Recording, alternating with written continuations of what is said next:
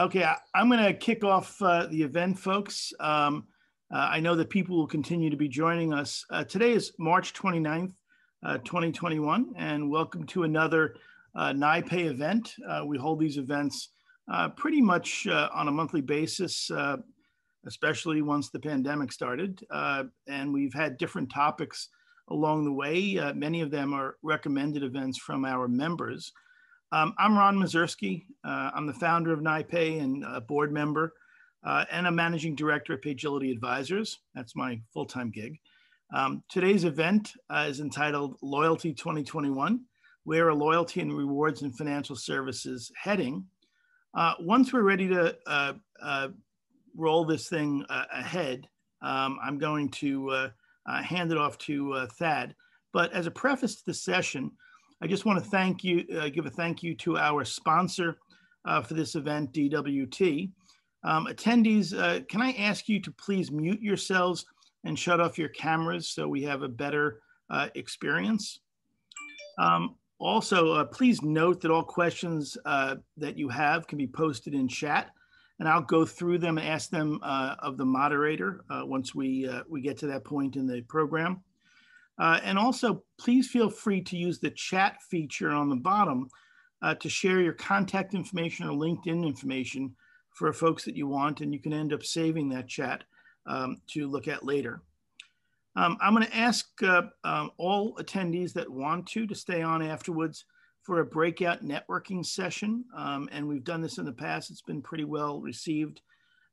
There'll be somewhere around 8 or 10 people in each networking session. You'll all be put into random groups for that networking, and then feel free, if you want, to move into other breakout sessions to meet other people. Many of our panelists today and the moderator will be joining us in those breakout sessions in case you want to get to know them a little bit better. I'd like to let you know that we have some upcoming events planned already. On April 13th, that event is Naked Interchange, Exposing the Problem of Value Transfer. What do you think that topic is about? And then we're going to be followed by another event the following week on April 20th called, yes, once again, Naked Interchange, Naked Interchange, Redressing the Concept of Value Transfer. I want to kick off the session in just 1 minute and ask you one more thing, that if there are topics you'd like us to consider using in the future, could you put that into the chat area as well? Like, Ron, consider X, Ron, consider Y. Or feel free to send me an email at ronald.mazurski, that's M-A-Z-U-R-S-K-Y, at nipe.org. Let me now head off to hand the session to our moderator for today's session. His name is Thad Peterson. Thad is a senior analyst at IT Group. Thad, it's all yours. Thank you. Thanks, Ron, and thanks, everybody. It's a real pleasure to be here today. Like Ron said, I'm with IT Group, as if you couldn't tell that from the sign behind me. But we're here to talk about loyalty and rewards in financial services, and we have about the best panel one could have to discuss that topic. And it's also a great time to have this conversation. Since the earliest days of commerce, merchants have had 3 simple goals that are still at the center of any customer engagement strategy: profitably increase average spend per transaction, profitably increase frequency of usage and visits, or increase per customer revenue over a given period of time. The only way for a merchant to achieve those objectives when the customer has a choice of providers is to be sure that the customer is buying through them more often than other providers and spending more on each visit. So the customer needs to have a reason to prefer that provider over the competitor. In some cases, location, superior products and services, and lower prices can drive repeat visits. But it's a fairly safe assumption that if a consumer has a choice of providers and they're exercising that choice, the value propositions between the providers aren't different enough to keep a customer locked into a single merchant. This basic truth of commerce created the space for a new method of customer retention, loyalty, and rewards programs. In the payments world, the differences between payment types, particularly if we're talking about cards, are relatively small. All of the open loop cards run on one of the 4 networks, and all of the networks are pretty much accepted anywhere that the customer wants to shop. The goal for a card issuer is to be top of wallet, to be the preferred card used by the cardholder for most, if not all, their transactions. Differentiation can be created through lower APRs, higher credit limits, or even prettier cards. But at the end of the day, there's not a lot of incentive to use one card over another unless there's a tangible reward to do so. And generally, that's a loyalty program. Loyalty programs have been part of the card payment ecosystem for a long time, and the category has matured to a point where the foundations of card loyalty programs are fairly well understood by consumers. And optimizing return on card usage has become both a differentiator for card issuers and a significant topic of discussion among heavy users, particularly in the travel space. But the world of commerce and payments is rapidly changing, and that's having a major impact on the evolution of loyalty. And now we have the pandemic. Customer behavior has changed as we all were forced to shop and buy in new and different ways. How will the loyalty space adapt to this rapidly changing, extremely complex, and often downright confusing environment? That's what we're here to talk about today. And with that, let's introduce our panel, and we'll start with Nabil. Thank you, Sad.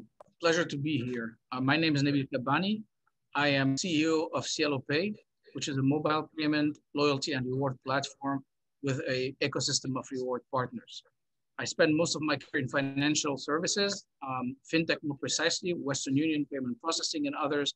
And we quickly realized in financial services, many services being privatized or similar enough that we needed something additional to retain customers and increase their spend with us. And there came loyalty platforms. And obviously our newest venture is exclusively focused on that. So I'm looking forward to our panel and honored to be among this illustrious group of panelists. Thanks, Nabil. Simon? Thank you, Thad. And hello, everyone. Simon Lutzi. I'm the Managing Director and GM of Chase Travel. I've been in the travel industry for over 25 years in a variety of capacity, and I am really passionate about making the customer experience better. So I kind of really subscribe to the Stanford principles of design thinking for anything and everything we do. I'm equally excited to discuss this topic with my fellow panelists and hearing hopefully some great questions. So thanks for having me. Thank you, Simon. Brian? Hey everyone, I'm Brian Kelly. I'm founder and CEO of thepointsguy.com, which is a website focused on helping consumers get the most value from their credit card points, airline miles, hotel points, and we've grown the site. Now there's about 100 points guys and girls who work for the company. We've got an office in the UK. And even with the pandemic, there's been so much change over the last year with rewards programs, many for the positive, including new redemptions and making it less frictionless to use all of these rewards, which have been building up. And I am an eternal optimist and think that our best days are ahead of us in terms of loyalty and points. And, frankly, nowadays for consumers, they've got more options than ever. But a lot of times they just don't know that. So I've got to focus on the consumer angle and helping consumers get the most value and feel comfortable traveling again. So happy to be here and look forward to it. Hey, thanks, Brian. So let's start the conversation. The COVID pandemic has had an impact on just about every aspect of our personal and professional lives, but how has it directly impacted the loyalty space in financial services?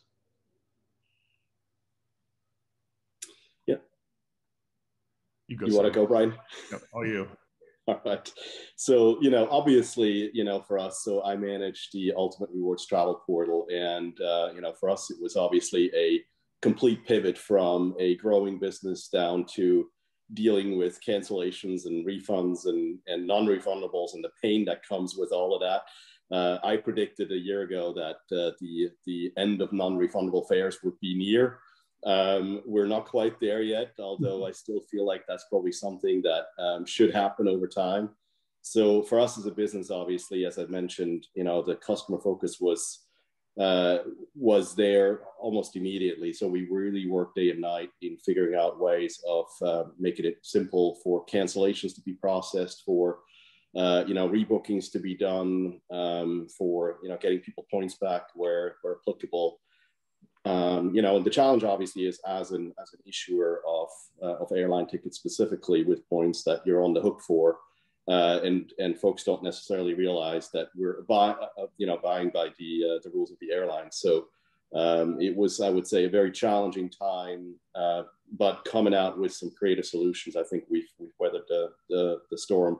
We of course had to then really think through, having some great travel cards with great point to cash value. Like, how else would folks want to use their points? So we've really pivoted and invested heavily in in dining, in our partnership with DoorDash as well. And then our latest feature really was around pay yourself back, to allow folks to get cash back on the purchases they needed the most. For us, it was really a focus on, hey, what do people need during the pandemic? People losing their jobs and being flexible. And so that's been great to stand something up that we didn't have before. And now hopefully, like Brian said, it seems like consumer confidence is rising, and we're hopefully having this behind us and we're on the road again. Yeah, Simon, I'll just give you kudos as an avid Chase user myself. I actually was supposed to go to Puerto Rico tomorrow and had to cancel last minute, and I had booked hotel through Ultimate Rewards, and technically it was past the deadline, but Chase, figured it out, and I got the full refund for it. So I think there've been it's good that airlines and hotels have gone above and beyond, with getting rid of fees. A year ago or pre-pandemic, it was all about what new fee is a consumer going to get hit with. So it's been a nice year having fees dropped off, especially within loyalty points. And I don't know if everyone on this call realizes, but you can book and change your airline ticket with no fee, but you're not going to get your money back. And when you use points in most every airline, hotel, and a lot of the credit card programs, you can actually redeem for reward travel and then get all of your miles and points and taxes and fees back. So there's a much higher level of flexibility for consumers nowadays. But there have been a lot of positive changes, but there have been so many changes. I think pretty much every single travel credit card has had new perks, whether Amex Platinum adding PayPal benefits and credits, or, on the Chase Sapphire cards, being able to redeem points for groceries and dining at the same rate you could redeem for air and hotel. So for the consumer, it's been good, but almost impossible to track all the changes across the board. And are these permanent changes or are they temporary? But I do think, consumers can now use their points for a whole lot more than they could at a better value. I do think the industry needs to adapt more. Travel is coming back. The TSA numbers are over 60% of what they were pre-pandemic, which is pretty incredible considering a year ago, April, we got down to like 80,000 daily daily passengers. We're now up over about 1.6 million has been the average this past weekend. So still down from 2.5 or so, but definitely coming back. But it's going to take a long time to get a lot of people comfortable. There's still a lot of questions on vaccines. Business travel, I think, is a huge question mark right now. How does the industry evolve in a climate where there's not huge amounts of business travel? But I think in general, for the consumer side, that there's never been a better time to be in points and loyalty. And go ahead. We've seen everybody lost status, right? With travel and hotels and so on. Nobody moved and lost their status. Some companies have dealt better with than others and extended people's statuses. For us as a provider of solution, we noticed for the first 6 months, everybody froze like a deer in a headlight. This was a top priority. Biggest priority for companies was how do we restart activity? Although in our mind, we thought the most important thing you want to do right now is retain your customers. But there was a more fundamental base of the reaction saying, I need to survive and we'll worry about the other pieces later. But there was also a big jump into cashback type offers and anything that had to do with online shopping. I mean, Amazon Prime and a lot of the paid reward programs picked up a lot of customers during this period because of the function of what they've offered. So it shifted a little bit from being to attract customers based on your rewards and a lot more towards, was your functionality necessary during the pandemic, or is something they will get back to at the end of the pandemic, which I think we're starting to see now. Mm-hmm. it's interesting that behavior, you guys changed the programs up. What of the changes that have been made are going to stick after the pandemic? So for instance, Simon, the DoorDash thing, do you think those things are going to be a part of your regular program going forward, or what's going to happen? Are we going to revert back to the old days? I think, we got to look at it as flexibility, and the times where you design a product and you hope that it's in the marketplace for 5 years, I think are over. Like a lot of people talk about agility, and so you just have to kind of look at what's happening, with customers and what is the demand out there, right? So we obviously feel very, very good about the partnership that we have with DoorDash. And with other partners, such as Lyft as well. So for the time being, it's been incredibly successful. We have a lot of people that are using it from, being stuck at home. And, like me, I think I'm gaining weight from having all these DoorDash offers being dropped off. But, the question is really then, what is sort of, as this pandemic is behind us, what trends are going to be emerging? Are people really ready to be out in restaurants again? So is it going to get harder to get into a really great restaurant in your city, or even as you're, traveling somewhere as well? I remember a couple of years ago, we were all trying to figure out kind of like, what is going to be the restaurant? How are you going to get into 11 Madison or, into the French Laundry? And it was 3, 4, 5, 6 months wait lists and stuff. So, the question is that going to come back again? And will loyalty be the provider that will be able to get you kind of last minute into experiences, whether that's dining or other places? So I think my point to that would just be, you got to just have the pulse and the ear to what's happening in the consumer space and adapt. So with the pandemic, people were putting a lot of money in the bank and savings accounts, and savings rates have gone up way high. Does the same thing happen in points? Has point accumulation kind of continued to go up as people have been unable to burn them? Yeah, for sure, to some degree, yes. But we've also seen quite a bit of activity then in whether that's, redeeming points for cash or points transfer in other areas. I think it's all about just having flexibility in the way that you look at your points bank and allowing folks to, to use them in other ways. So interestingly enough, I mean, we've seen some portfolios where there has been an increase in what I would say like point saving. But now that we are I would say we're still in the middle of the pandemic, but it feels like, to Brian's point, like, 60% TSA, people are ready to get out. I think travel is going to come back with a vengeance, and we will see also a lot of redemptions. We're seeing it now, and I would expect that to continue. So talking about cash, there's been a migration to cashback incentives, obviously, in credit cards, particularly against travel or merchandise. Why is this happening, and what does it mean for the overall loyalty space?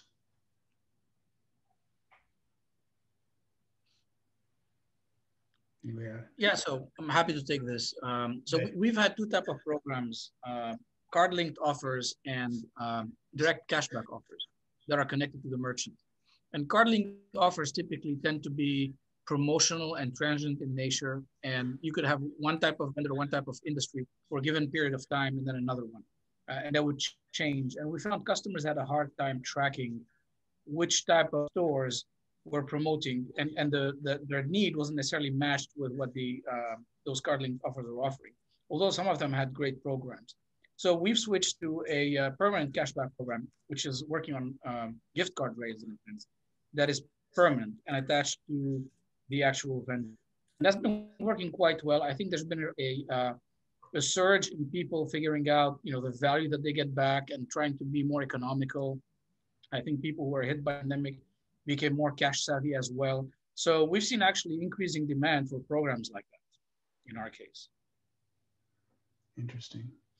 And I could say, just from my angle, at the Points Guy, our core audience likes to redeem for first class international awards. That's where you get the most bang for your buck. But considering, throughout most of the last year, the world's been closed up, and then domestic airfares have been ridiculously cheap. We've seen $30 fares cross country. It doesn't really make sense to redeem when you can just easily buy tickets cheaply.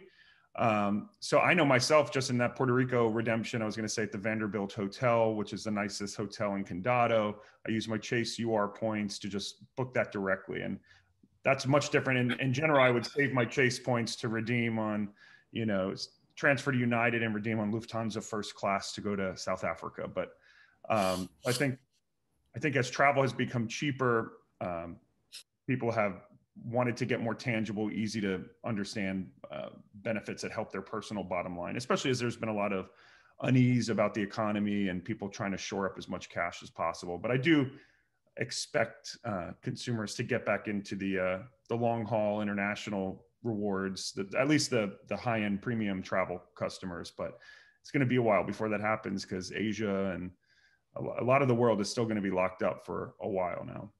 Mm-hmm. What about merchandise? I mean, merchandise used to be a big deal in credit card loyalty, and you don't hear about it nearly as much anymore. Is it still a thing, or is it pretty much gone to travel and cash? So when you say merchandising, are you saying kind of shop for products other than buying product? It's still actually pretty successful. As I said, there are ways to do that, and you just have to be looking at where are consumers buying anyway, and where there's ways to do so. So I mean, we have had several Apple products, a great partnership with those guys, and shop points for Apple products and promotions, which have been very, very successful. So I think you just have to be kind of at the pulse of it. One interesting thing is also we've kind of pivoted a little bit and allowed also for cash back on home improvement stores. So a lot of us been stuck at home and look at the same kitchen and you go, oh man, I need to do something with that. And you talk to a lot of contractors. People are busy. People are looking at renovating their homes, and so I mean that was another way for us to just provide value and let redemptions happening in other spaces. And we'll let this probably run for a bit, and we'll see where consumer demand shifts. I can say the value prop from a consumer angle, merchandise, I always cringed when people would tell me, oh, I used my 1 million Amex points for a Weber grill. And I'm like, no, you could have gone to Paris 10 times. And the valuations were not as good historically, but I know, and especially in the case of Chase and using your points at the same, 1.5 cents a piece on a Sapphire Reserve for dining or groceries. So I do applaud the companies that have increased the value for consumers, knowing, instead of taking advantage of consumers knowing, well, they can't redeem on travel right now, so let's gouge them and just eviscerate the value of their points at a really low ratio. The industry has stepped up. I think they could step up a little bit more and allow more categories to kind of at those top levels. But of course, I'm going to always advocate for as much value back on the redemption side. One of the other areas I think will be interesting this year is the launch of the Bitcoin and crypto earning credit cards that I think present an interesting value proposition to consumers. It can be argued that airline miles over the last decade or so have become less valuable as the airlines sell so many to the credit card companies. And, so technically those could be declining value currencies. You can't redeem for 25,000 mile flight like you could 10 years ago. Now it's 60,000 to go a lot of places domestically. I can see a consumer appeal in getting cryptocurrency automatically. And that currency, as we've seen, of course, it doesn't always go up. It's highly volatile, but consumers are used to seeing the messages that crypto is just going to keep going up, up, up, up, up. So I do know there is a demand in the marketplace. We'll see how much when those cards launch later this year, but it could be a unique consumer value prop. Hey, get this currency that could be worth 200% more in value in a year versus the airline miles, which, they control the currency and change them at their own whim. So it's definitely something to look out for. It's going to be really interesting to see if that's just a shiny new thing or it actually sticks. It probably has everything to do with what crypto does between now and the launch of those cards. If it's still going up, it'll probably be fine, but it's going to be interesting to see that. And it raises an interesting question, which is demographic differences between somebody who's picking a crypto reward versus an air miles reward versus a cash reward. Are there demographic differences in those three different categories, for instance?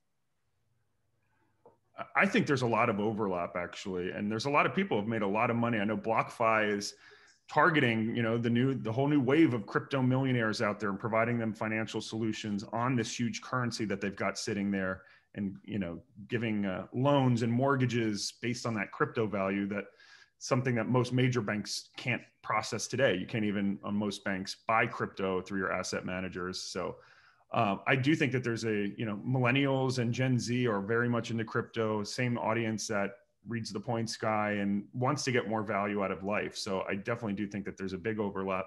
Do I think crypto credit cards will be the killer of travel rewards cards? No, especially because beyond the points on travel rewards cards, it's all about perks. And now more than ever, people have been afraid to travel. They want to travel, cut lines, minimize contact, sit up front. So I do think, but the travel rewards programs aren't going to be knocked out by crypto, but they shouldn't rest on their laurels and think, oh, well, people will always want travel because. Yeah, I agree with you, Brian. And these are more my personal views than Chase views. It's just for disclosure. But crypto is an interesting, piece. And I sort of wonder, is a disruption in terms of like membership points or miles ready, right? I mean, like these things have been around since the early 90s.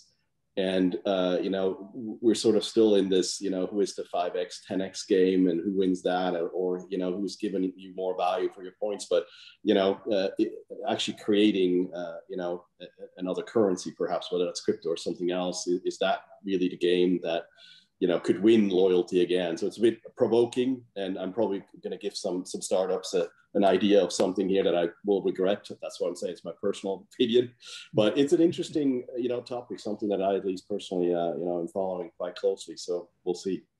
Yeah. Well, I think that this trend aligns with everything we're seeing, which is the consumers are becoming more sophisticated and they want more control over how their rewards are being used. So crypto, with the addition of being an appreciating currency until it's not, is similar to cash. It's very fungible and gives you control and choices around how you can use your rewards. And I know about conversations we've had when we plan vacation or plan to use our points, but a lot of friends as well. And what we're seeing in the market is people become, thanks to the Points Guy, and I've been a follower of the Points Guy since the early days, we've become sophisticated enough to understand what is the exchange value using different types of services. So you may get a better deal flying Delta than you may get flying United, or you may get a better deal buying Weber Grill or not. And of course, Brian will jump on me and say, no, that's not the good deal. But people have learned this. And they've also learned that they can get a fungible method that allows them to choose between whether they want travel or merchandising or other things. And so, cash is primordially is that ability to control and choose the type of rewards you want. But I think what companies have done well, for example, we're Chase customers and big Chase fans. When you get good value over a trip or the price of a ticket with your points, that's where you're going to go. It doesn't pay into cash or into something else. I think you're going to constantly see this competition between people arbitraging. Do I get cash out so I can go buy things in cash, or do I use the existing reward marketplaces and tickets and offers and find where I'm going to get the most bang for my buck? Mm-hmm. And it's an interesting statement, because you think about how things have changed. There's some providers out there that will try to, not necessarily hide, but make it more difficult for you to figure out what your points value versus dollar values. And you really have to then think about in the checkout process or somewhere else, like, is that Weber Grill now going to cost me really $700 versus the $300 I could get somewhere else? But, we found by being super transparent about what the points are worth and providing value to that actually's been super successful for us, right? We're making it, public on the Chase Reserve card that, you currently can redeem for 150 bips, and people take advantage of it. And I think that's not necessarily a bad thing. Now, talking about customer control of the situation and customers managing their own experience, pay with points is now becoming a common feature at sites like Amazon and all over the web, frankly. And it's also starting to show up at physical POS. How is that going to impact customer behavior, and will it benefit the FIs that offer a pay with points capability? Simon, you want to take that? Good. Look, I think this is something that inevitably, again, it goes into consumer demand. Consumer want to have flexibility in that. They want to pay with their points at the checkout. I think it is something that, we have to continue to monitor and see. I mean, there's, folks out there that are doing a very good job, whether that's, even with Amazon or with PayPal or others. So I think it all comes back down to, again, to like consumer demand, and then making it super simple and making it so that in the checkout you can still select. We obviously want to make sure that people select the Chase cards as they go through another payment mechanism, or pay with the points in that sense. So I think we will probably see growth in the way people look at pay with points. So I think it's here to stay for the next little while for sure. Yeah, and I think cash back has been around forever, and I think people still want flexibility, though. The ability to use points, even if they don't want to fly first class on a flight, but they do want to have that ability to use first class. So I know a lot of consumers, I haven't seen, and we focus on the upmarket travel space. We haven't seen a huge shift to cash back, because you would think if people just want the cash back, they would get a simple cash back card. It's easy to understand, but people still do want to go into a portal. They want to see all the different options and unique redemptions and partnerships that give not just points, but also perks and elite status. So I think it is important. Consumers now more than ever are valuing the perk side and the service. And did this credit card stand by me when my whole honeymoon got upended with the pandemic? And I do think there's been some companies better than others, have built huge brand loyalty throughout the pandemic that people will stick with them, especially Delta in terms of airlines. They have really gone, in my opinion, way above and beyond in consumer flexibility, blocking the middle. They're the only carrier still blocking middle seats so that consumers feel safer. I do think there's going to be some big winners and losers who have invested in that consumer experience more so than just the rewards. Right. I do think that, again, going back to the control point, pay with points gives you a little more control. I think people understand that whenever it's not pure cashback, there could be a hidden advantage somewhere. The provider is giving them a certain incentive or discount to use their points compared to having to get cash out of the system and then go and buy things in cash. So they're on the lookout for these opportunities and, savvy enough to be able to compare what do I get with my cash versus using points directly with the provider. And, it's more options. So, and I fully agree with Simon. I think companies who are more transparent with the value of their points and how they can be converted will win. Because I think the time where people didn't understand that there were different conversion values has gone by. And people are savvy enough now to know this. So whether you do it, you pay with points, you go through cash, you go through a crypto, or you're directly redeeming, people have a calculator out there trying to figure out what can I get with my 50,000 points. And once they figure that out, I think the providers will make it easier and give them more options are the ones who are going to win. Yeah, it's clear that points are becoming a currency that people understand as currency rather than something that's kind of tangential or different. And I would think that anything that enables a consumer to use their points in a different way strengthens the value of the points, both for the issuer and for the consumer. I think it's kind of a win for everybody.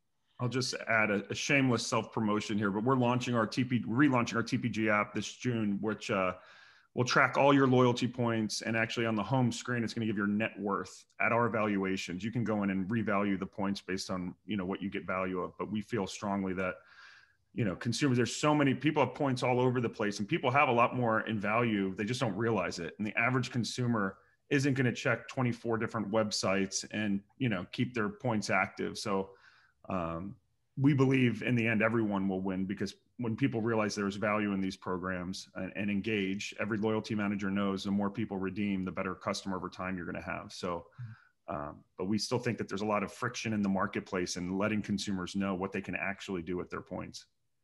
And that's in June, that's launching, Brian? Yep. Okay, cool. Make sure I get it then.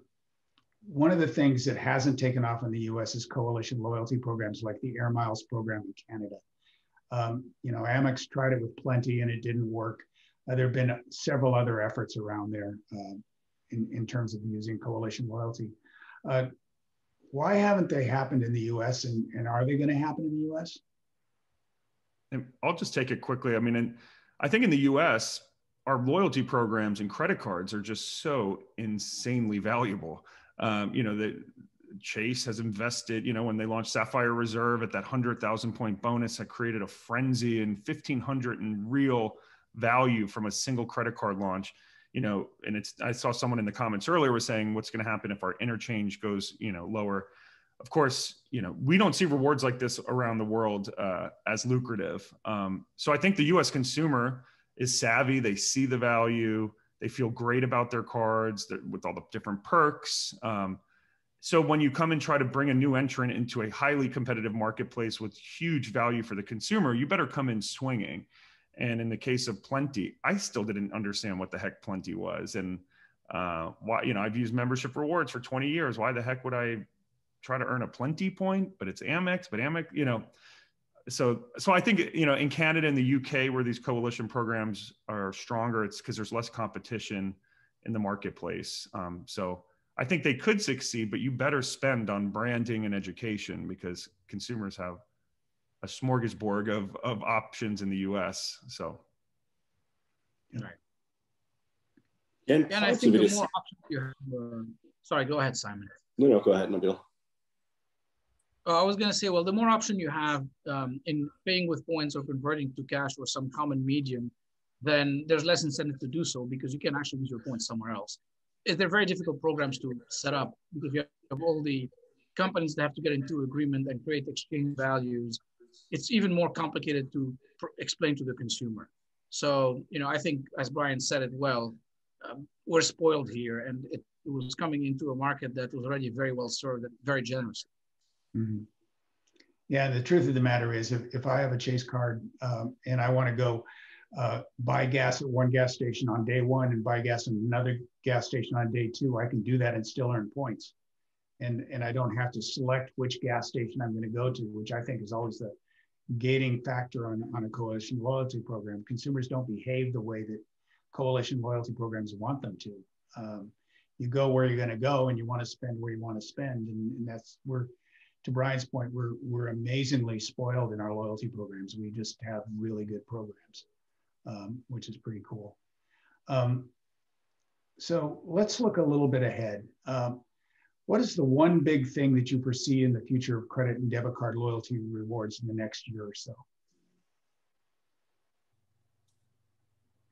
Yeah, so I'll go first. The one thing for me that still hasn't really been solved yet, as specifically in the travel side of things, is to remove friction from the overall planning and kind of research process, all the way to kind of what happens on your day of travel and then at the end of it. So I definitely feel like we got to get better at figuring out how to inspire people again, how to make it simpler to collaborate, to go out there, whether that's with families or with friends, and figure out this next destination that you want to scratch off. So that's number one. And then I think the most immediate trend is people are not necessarily ready to go back to the big cities. I mean, we see this in Booking Data now as well.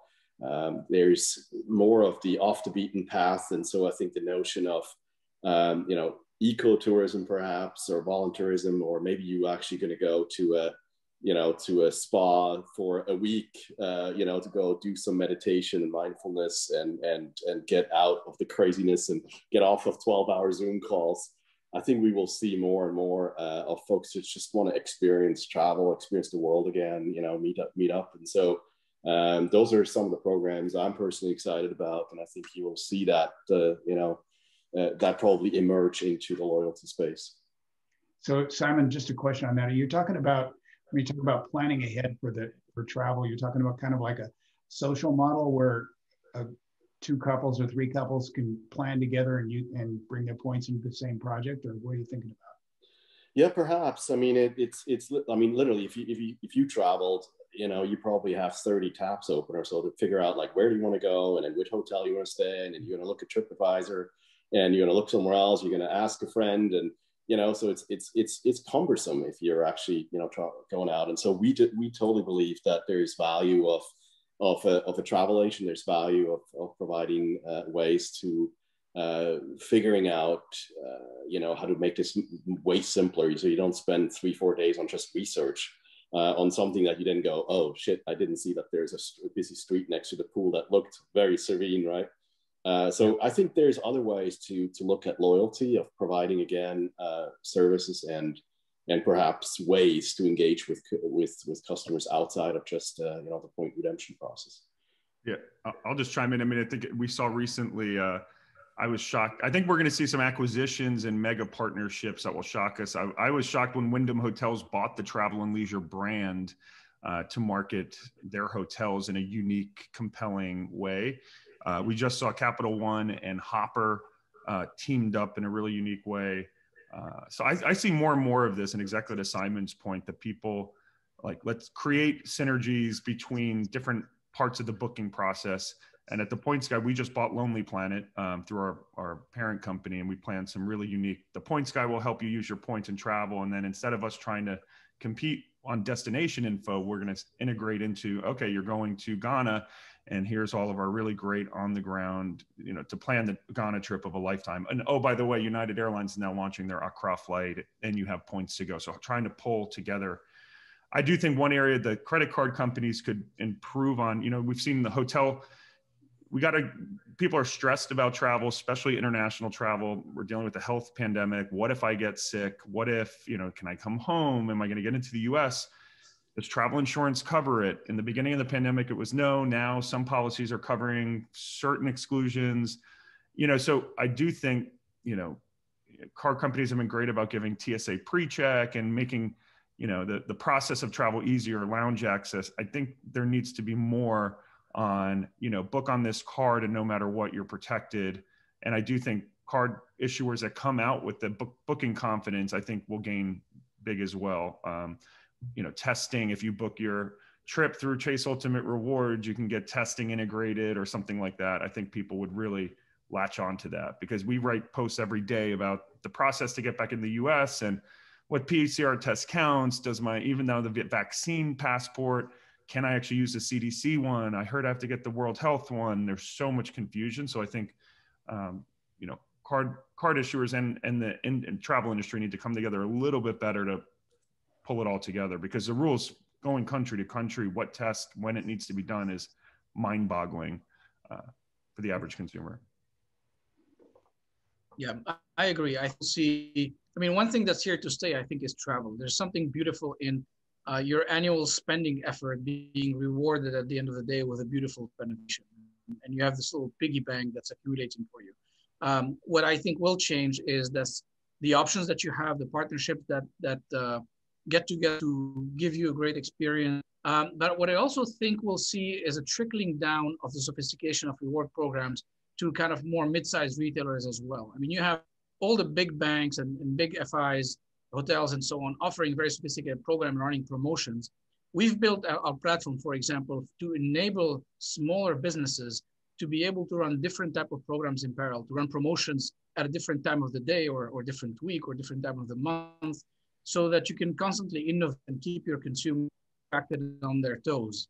So I think technology is going to help commoditize a little more these more sophisticated programs.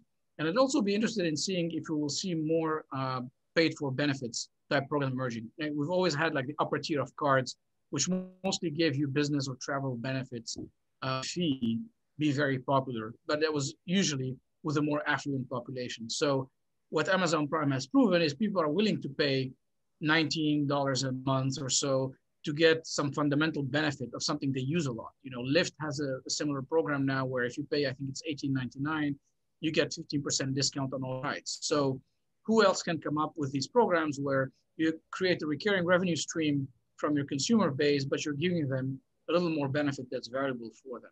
And I think we're going to find more of those. Interesting. It's almost like a concierge service around loyalty and points and travel, where you're creating more value beyond the points and more value beyond just going from point A to point B. It's really arranging the whole thing and coordinating. That's an interesting idea, and I would expect to see companies doing that. Maybe an independent company starting that. I don't know. So we have a couple minutes left before we get to Q&A. So my last question is, 5 years from now, what would the loyalty reward space look like in financial services? Easy question. Simon, that's you. You run a loyalty program. And I predicted that non-refundable fares would be out in a year from now. So I don't know how well I am going to predict 5 years out, but I'll take a stab at it. look, I think there are ways to engage, with customers. You just have to be at the point of really what's happening. So I put my design thinking hat on again, right? You can't just be in a silo developing programs and or features overall. I think you really have to then understand kind of what's happening with consumers, speaking of that. So I'll take, kind of the point on the travel, because that's sort of my bread and butter. I do definitely feel like that there are going to be more and more volunteerism, ecotourism, wellness tourism type of things. I think people are, you'll see probably less city trips per se, but you see more folks actually going to, look at health and wellness. I think that's one of the things we learned through the COVID piece, is that health is immeasurable, and also family and friends. So I think you'll see some of those combined again of really, taking care of our bodies, taking care of our minds, go and see friends, go and see the world. I feel like that's over the next couple of years, definitely a theme as we're coming out of this pandemic. Nabil? Yeah. Well, I agree with Simon. I think higher quality of life and being able to do that with your points will be higher on the agenda. And look, today we live in the age of AI and hyper-personalization.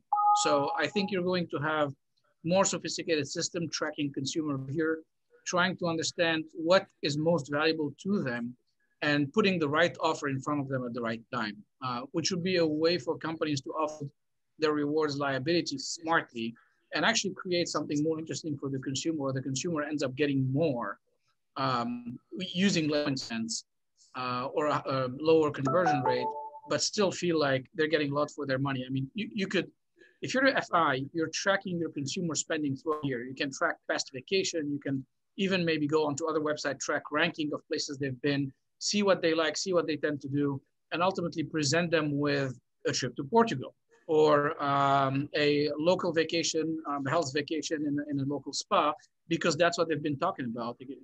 And with the ability to listen on consumer actions and conversations, and using AI to aggregate and hyper-personalize certain offers, I think we're going to see more and more of that. And I think it's going to be a much more exciting place for everybody. Yeah, I mean, maybe just this will be from the consumer lens. What I think needs to happen is the whole loyalty airlines, the technology stacks they're on don't communicate with each other.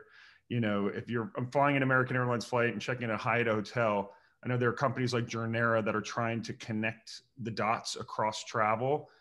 And, you fly Star Alliance carriers, but sometimes you don't get your frequent flyer miles. So you have to fax in your boarding pass to the airline headquarters in another country, cross your fingers and hope that, they deposit your points 2 months later. And, let me double check. Like, there's a lot of, and even, with the TPG app, our future goal is to give you the lens of all your rewards points and then help you get there. Today, if you have Amex, Chase, Capital One, your Delta miles, and American, and you want to use them to go to Croatia, where do you start? I mean, it's like, okay, let me start reading hours worth of Points Guide posts or threads here, and let me ask my friend.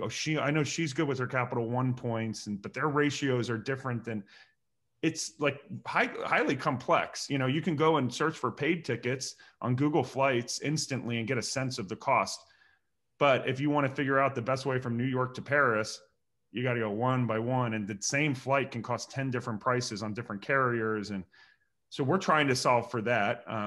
There's obviously every airline and loyalty program wants to keep their members in their, and I get that from a loyalty manager focusing on their singular program, but we're trying to solve the bigger problem. And I think in the end, when consumers actually realize how valuable these points are, more people will get into loyalty, younger generations who are used to good technology. So basically, I think in 5 years, I hope that with blockchain technology, there's much more interaction between programs, much more interchangeability between programs to satisfy, people's actual needs and personalized offers based on the data from different programs. So that, how cool would it be if you have all your points and you come into a portal that says, okay, based on where you want to go and where you've been in the past and the type of hotels you stay in, we think that this is the coolest trip. And oh, by the way, there's availability. So I may have never thought about going to the Azores, but you can take your family of 4, you know, the airline wins because they've got availability that they're able to release to fill their seats. And so I just think that technology can help us maximize points way more than today. And I don't believe that will be to the detriment of loyalty programs where everyone's just getting these first-class redemptions. So yeah, that's where I hope loyalty goes in the next 5 years. I think it's a sound path. It makes a whole bunch of sense based on what you guys have said. And with that, I think we have some time for some questions. Mr. Mazurski? Yeah, thank you very much. Thad, thanks for moderating today's session. And I want to thank our panelists, Simon, Nabil, and Brian. We have a lot of questions, and I know we're not going to get to all of them. I'm going to start going through the ones that are here, try to jump around a little bit. One question that came up is, how will a large reduction in the business travel revenues that we are now seeing affect the rewards programs today and going forward? Any feel? I'll just say, I just think business travel is just going to be different. I mean, every personal trip I take now is business too. And I know so many friends who, Nabil, you're in Fort Lauderdale right now because you can be. The business travel, you know, I do think, you know, the conferences will come back to a certain extent. I know at my company, we're going to be remote, but we're going to do better trips, more team building, cool, authentic trips to build the team together versus just, you know, I won't go back. My parent company is in Charlotte, and way too many 5 a.m. flights out of LaGuardia to go to a meeting and come back exhausted, not going to the gym, eating unhealthily. Like, so I think, you know, that blend of business and leisure, people working for weeks at a time in Puerto Rico, which so many people are doing right now. So it's kind of business in a way, even though the businesses aren't funding that. I do think companies will become more flexible with what they reimburse. So yeah, I think business travel will just look different, and I think it'll be woven into leisure travel. So I think in general, people will travel more for leisure and blend in their business with it. And then I think there'll be unique business events that pull people together in really meaningful ways. So spending a little bit more on a quarterly conference and giving your employees a cool, immersive experience at a jungle hotel with health and fitness versus just doing a ton of like boring back and forth trips for FaceTime, so to speak. Mm-hmm. Yeah, it's interesting. Money 2020 has announced that they're going to have a live conference this year. That'll be in October. And that's going to be kind of interesting to see what happens with that.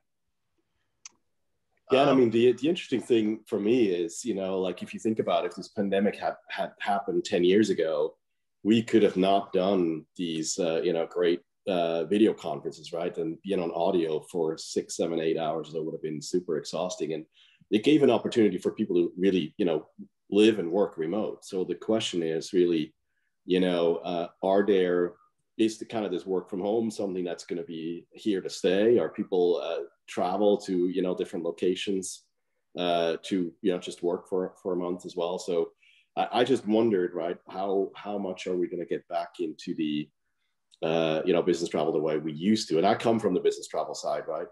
It's been always hey, I have to connect with somebody, I have to see somebody, we have to kind of meet. And but the question is, it's actually working pretty darn well in this remote environment by seeing folks. So it'll be interesting to see how well it definitely will come back. But you know, I wonder whether there's like to Brian's point, there's going to be more of a shift of, you know, some people say this bleisure, this, you know, business and leisure travel as well. Whether we see more of that, where you may go on a business trip, but then you know tag on a vacation. So it's definitely. It's not going to come back in a way that we've seen it before, would be my prediction. Well, let me ask a question that I think applies to all of you guys from your different perspectives. What do you think needs to be done by the marketers of these rewards and loyalty programs to better educate and inform customers, to communicate with customers, to survey and understand customers, given the dramatic changes that have occurred in the whole rewards and loyalty environment? Any sense of what needs to be done going forward? I mean, I'm happy to talk a little bit on the technology side. What I mentioned earlier about AI and even think personal assistants, right? Why do you want to have somebody go through pages and pages of whether web pages or in paper of information to figure out how to best plan whether their trip or the use of their rewards, right? You could chew up a solution and put it in front of them based on past habits, what your AI engine spits out and your understanding of customer behavior and the timing. So, I mean, you could imagine having a personal assistant where you say, I'd like to take the trip with the family into a warm place to the beach. And then the AI goes and figure out what Brian was saying earlier, inexpensive places, lots of availability, airline promotions, a great redemption for your points, calculates all of that and gives you back 3 or 4 places to look at rather than you doing all the brain damage. And I think that's going to become more and more reality. Today, you have AI bots that are hyper-personalized that handle each customer case and remember their history separately. And so you could build up that history and have the engine give you the information for that particular customer at that particular time that is different for another customer at the same time. Simon, not that I want to put you on the spot, but what the heck, why not? Let me ask you from your perspective, from Chase's perspective, is there, a way to better communicate with customers given the unique situations we're facing now and going forward? Is there a unique way for personalized communication maybe that hasn't been done previously? Yeah, I would say, we're thinking about now as people coming back and want to travel again, to Brian's earlier point, like, what are the policies? How do you get in somewhere? What do I need to bring? What do I expect on the plane, in the hotel? And I think it's perhaps just even that piece of it, of what's kind of, top of mind right now in terms of as I'm, getting back to the airport and, have things changed. So it's perhaps just as simple as holding hands a little bit and educating people again that travel is looking different and what to expect on kind of the journey overall. I think where it gets interesting, and I've been part of a concept with Microsoft, gosh, this is now 15 years ago or so, where we were trying to figure out ideating around just the handoff of the plane lands late, and why does the hotel not know about that, right? And it's all booked kind of in the same record. So will we see more kind of interchange of data that's actually happening between the different providers, to make that happen? Would certainly be something that's that's of interest. Or I'm landing somewhere and I have to figure out where I need to go pick up my lift right.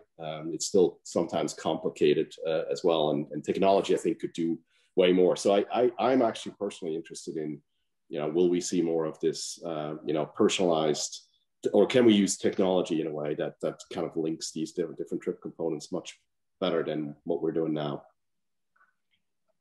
I'm dying to ask like 10 more questions here, and I think we're going to have a chance to ask them all. But someone did ask, how are companies now dealing with use periods that are expiring, expiration dates? Are we beginning to see flexibility or leniency? I know I got hit on one of my programs, and they took out all the points and said, whoops, program's over. And then I sent them a not so nice note, and the reaction was, oops, we made a mistake. Are companies now beginning to try to quickly say, we've suspended these expiration dates, or we've prolonged for another year, or what's happening? Yeah, the airlines are, they've certainly in the beginning of the pandemic, when the cash crunch was real, they were being naughty, many airlines, and not giving refunds where refunds were due when flights were canceled, and trying to give vouchers with very short lead time. So some were very good. I mean, I'm not paid by Delta, but Delta really went above and beyond. When we did a survey of people, Delta was refunding tickets that technically should have just gotten vouchers. But yeah, we're coming up on that 1 year mark now. And, a lot of people still can't travel or aren't comfortable traveling, which we all should understand. So I do believe, companies should be proactive in continuing to extend the expiration. I think in general, the airlines, especially now that things are better, cash crunch, most of the airlines should be, or the big airlines like United and Delta will probably be cash positive in April with the way things are going. American's now pulling all of its planes out of storage, which is kind of shocking. So yes, I think they're much better nowadays, but it's up to the consumer to know where your vouchers are. I know, United now features future flight credits prominently. AmEx, when I log in, all my vouchers on my account are displayed prominently. So I would push every loyalty program to remind the consumer to get value out of it instead of trying to hope that they just can't keep track. Yeah, I agree with that. I mean, early on in the pandemic, we negotiated really, really hard on the lodging side. So Brian brought it up, like all our lodging reservations that were done with points that you canceled, we were able to refund all those points, through, we're obviously working with all of the card members and consumers that have airline reservations to, either extend, we're working with airline partners, but, we're taking a stand of that we want to take care of customers as we can through it. So we're working with airline partners to either extend, them out. So most airlines have now extended them out to the end of the year. My advice would be, if you have any kind of future travel credit or travel voucher, book something, even if you're not sure that you're going to travel now, to at least, preserve the value of it. If there are any kind of expired situations, I mean, we're looking at it case by cases, but our mantra is to take care of the customer. So we will do the right thing. We're getting more questions in now than before. I'm having a hard time staying ahead of this. I'm going to ask one last question, and then I think we're going to have to end it for today. But a question came up about sustainability, and are organizations now thinking about sustainability in the context of how you can redeem rewards, for example, buy carbon credits? Is that becoming a thing now, or not so much? I'll just chime in. I don't think there's a lot of great redemptions. And to be fair, from the consumer angle, we write about carbon emissions and credits at the Points Guy, and it's like that content lands with a dud. I think a lot of people still have their head in the sand with it. I do think there are certain companies like United has come out and said, they hope to reduce their carbon footprint by 100% or, in the next 20 years. And airlines are, Virgin is doing biofuels, and the industry knows that it can't just come back to where it was. It wasn't sustainable before, over tourism. But in terms of loyalty, sustainability and loyalty, I have to say it's not, I don't think it's something consumers have really pushed for. And right now, I think there should be, but I haven't seen too much in the loyalty and point space around that. Yeah, and we were thinking about it as well. I mean, the notion of kind of carbon offsetting is not new. I mean, this is stuff that also happened even in the 90s with business travel, of programs where you could either buy or sell carbon. So I'm not sure what's going to be the right answer. What we try to do is kind of in the here and now of allowing for kind of pay yourself back and donating points to charity. So that was one thing where we felt, there is in the here and now something that we can do. It doesn't necessarily answer the question on sustainability, but in terms of just, good stewards and why are we doing this in the first place. But it's one that, we're watching carefully to kind of see, is there the trend re-emerging again? It was kind of slumbering for 10 years. Nobody really, took it seriously, but I think there is definitely something to be said about, what do we need to do? But, we will see what that is at the end of the day. There's a reason why they're called rewards programs. It's rewarding behavior, and rewards are supposed to make you happy and make you feel good and give you something that you otherwise wouldn't have had. And as altruistic as it should be for sustainability and for charitable giving as well, I think the first instinct with a rewards program is to get a reward. And that's kind of the way the entire infrastructure is designed. Thad, thank you. Kind of on that note, unfortunately, there's probably another 10 or 12 questions that didn't get to be asked today. I'm going to ask everybody, if you want to, you can save the chat on the bottom of the chat screen on the right side. There are 3 dots. Click on that and it allows you to save the chat. Number 2, if anybody wants to put their contact information in the chat area, others on this call could connect with you and vice versa. We're finding that that networking aspect has been very helpful to many people. Again, I want to thank you, Thad. Thanks, Simon, Brian, and Nabil for your contributions today and your opinions. It's been fantastic. What we're going to try to do now is have a short breakout session of 15 to 20 minutes. I'm going to ask Nikki to help explain what we need to do to get into the chat sessions. And what we're going to do there is basically introduce ourselves to each other, get to know each other a little bit, and then ask any questions if there are questions we want to direct towards anybody. Could be the panelists, it could be anybody. Nikki?